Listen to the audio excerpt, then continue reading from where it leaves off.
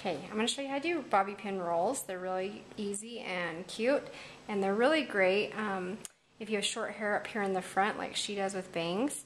I'm not going to put her bangs in them today, but they are a way to pin them back, and they're close to the face, so they work great if you're trying to grow out bangs or just want them out of your face. So to start with, you can have wet or dry hair. Dry or wet hair might be a little bit smoother stay in, but it's really whatever you prefer. So I like to do them up here close to the face. So I just comb the hair back that I want to pin in, and I'm going to leave her bangs out. I'm just going to kind of give myself a line up here up front. Okay, so you just want to section off a little part, maybe about an inch or so wide,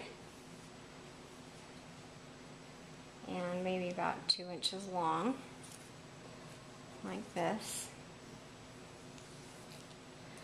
And you just twist the hair really close. And the idea is you want the twist to lay lengthwise on this little part. And then you take your bobby pin,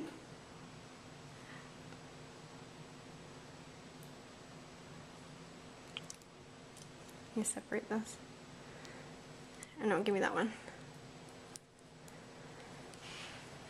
And then you open it up and you place on either side of your twist close to the head. You can see on her dark hair, and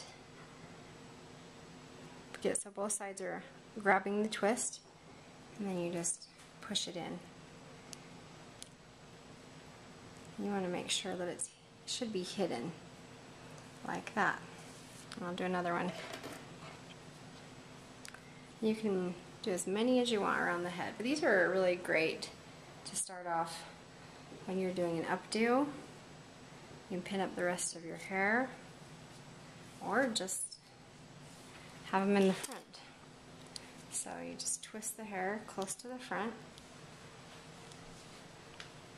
and lay it down. Okay, Bobby, open it up, not so much, and grab both sides of the twist and just wiggle it in. Now, since her hair is a little bit thinner, I'm not going to push it in as far so that it does stay hidden. You can use smaller bobby pins like this one. Dry it back.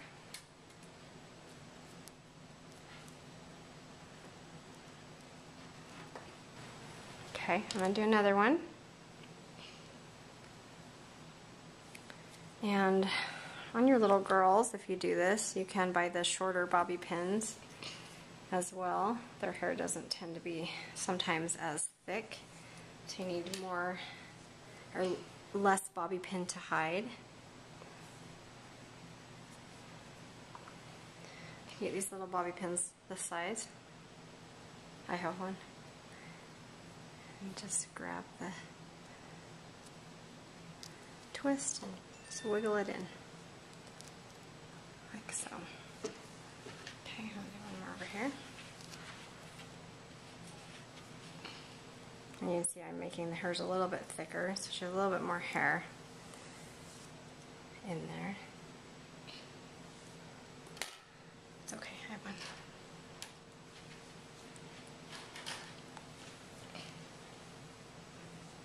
Okay, just sit up.